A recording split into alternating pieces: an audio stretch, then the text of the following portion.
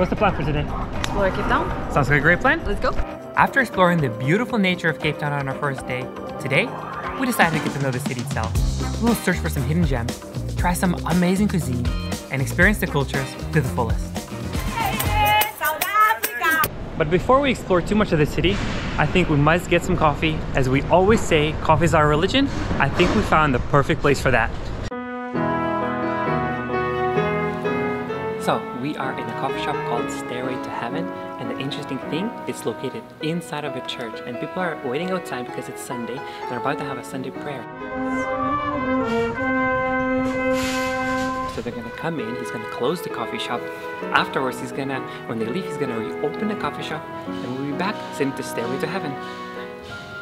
Pretty funny. All right, I think we're gonna explore the city.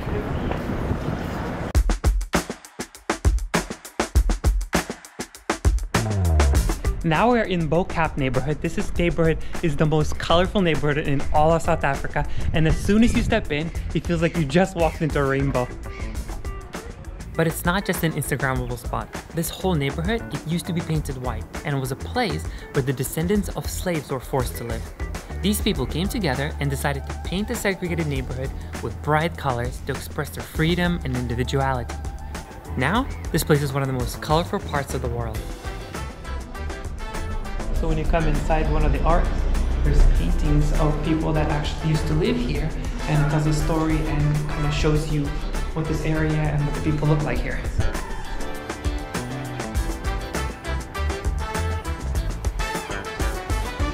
I feel like people in Cape Town are very great because it's absolutely gorgeous.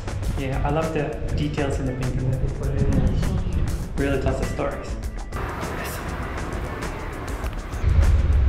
So this neighborhood has traditionally had a big Muslim community, and you can really see that because almost every house has these Free Palestine types of paintings on them.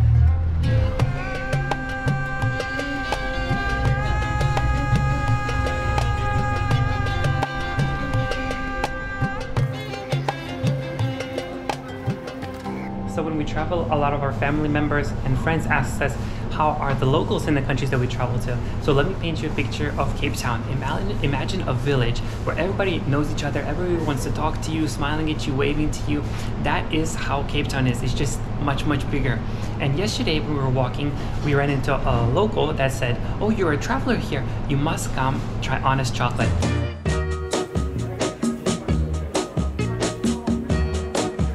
Now this is what I call a perfect breakfast. The chocolate here is absolutely perfect because they get the beans from Tanzania and they make everything here in the house from bean to bar, and it smells so good, like a chocolate heaven. We're gonna try a little bit of everything. We got the double, triple fudge brownie, we have a peanut butter, we have mint, we have chocolate, we have original, and we have fudge. Oh my god. I've never tried fudge before. I have no idea what it is. It's so good. Oh my god. You ate all of it. Oh, sorry. I was supposed to try it too. No, sorry.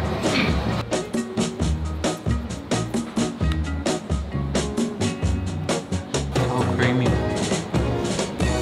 It's heaven. If you're in Cape Town, you definitely can't miss this place because I swear it's the most delicious chocolate we've ever tried. Now we have to walk a little bit to burn some calories because it was so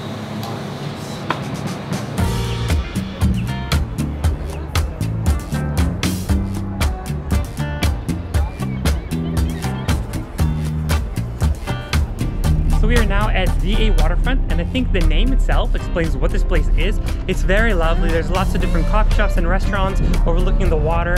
There's lots of different cruises you can take in and out of the bay. Also, there's a big shopping mall, so this place is known for shopping. But best of all, you can just walk around and enjoy. There's a beautiful promenade here, and there's lots of things to see and to do.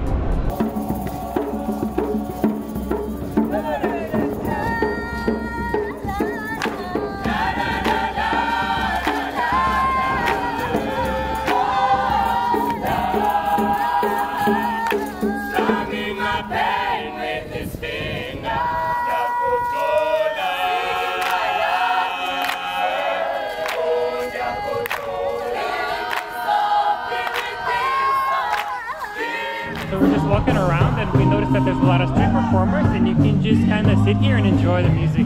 They're actually very good. I would say that there is such a chill vibe here. Like nobody rushes anywhere. Everyone is just like at the cafe, enjoying the view, enjoying the weather, listening to the musicians. It's like, I don't know, like a constant weekend in Cape Town.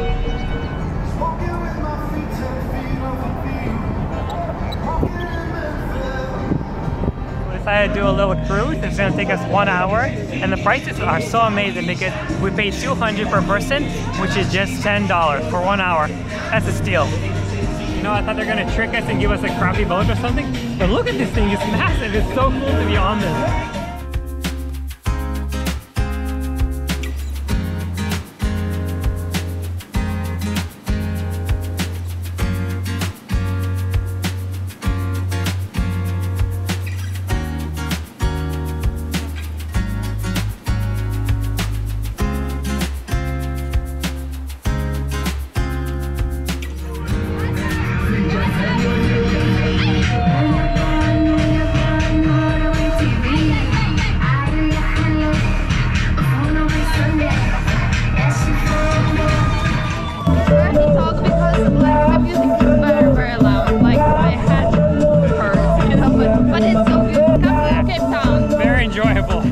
Suddenly, the world I used to know, I see it differently.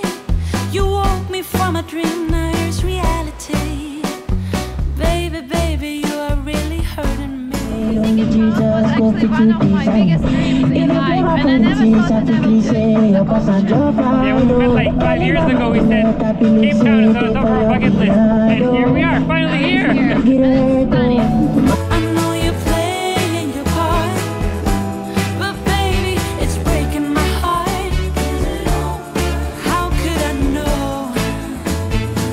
If you don't need me, just let me know. Well, that was an absolutely incredible experience. I probably said it already a million times, but Cape Town is absolutely gorgeous. It seems like everybody really enjoyed it because people were dancing and singing. So if you have just 1 hour extra of your day, definitely do this experience. Yeah. And if you're right next to the waterfront on the weekend, there's another spot locals absolutely rave about. It's hidden from the tourists, but it's just a little bit this way, and it is a local farmers market.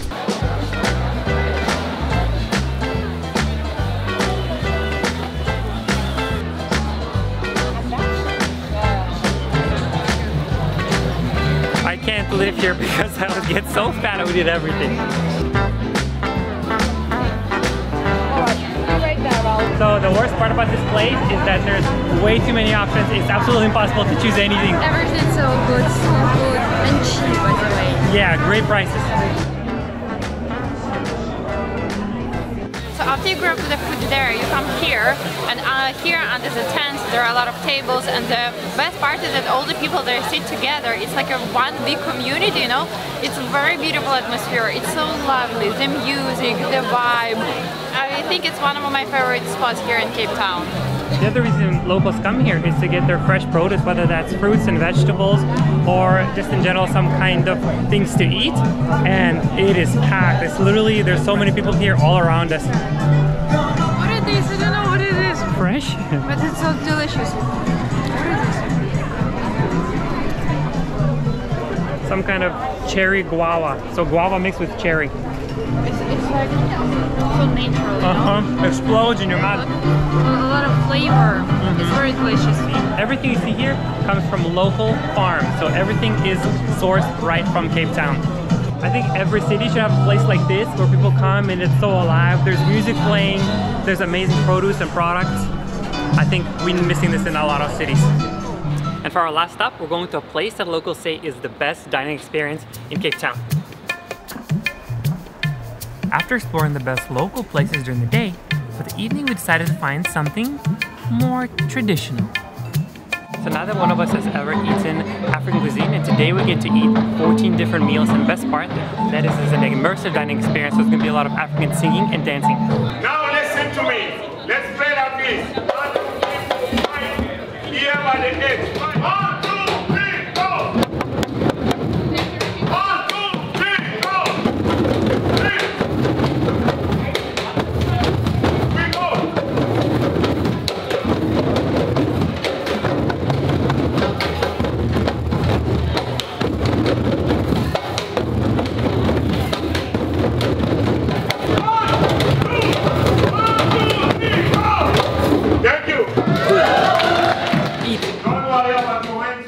that we've become the best African drummers, it's finally time to taste Africa. We have 14 dishes from different parts of Africa. Salad from Namibia, dip from Zimbabwe, couscous from Tunisia, and even pies from Morocco. And when all the dishes are tasted, that's when the real performance begins.